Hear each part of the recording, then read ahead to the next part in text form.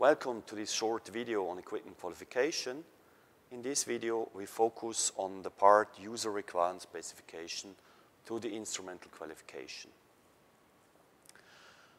Before going into the details, a few words about the generic model. We work with the so-called V model because of its shaped in form of a V.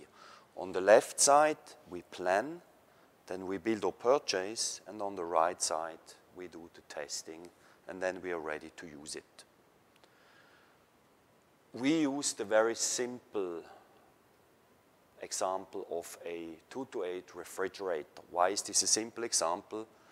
Because a refrigerator is a standard equipment which is used in a room temperature environment.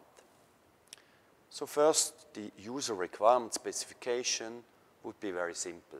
You would define the range, so it's a 2-to-8 device, and maybe you would define the shape. It must fit under a counter. The risk analysis, as I said, is simple because it's used in a room temperature environment, so you would have risks like the air outlet is blocked, power is out, wrong loading, or of course, most importantly, door openings. In the design qualification, you define what type of refrigerator you want to buy, and who's the producer, who's the manufacturer of it.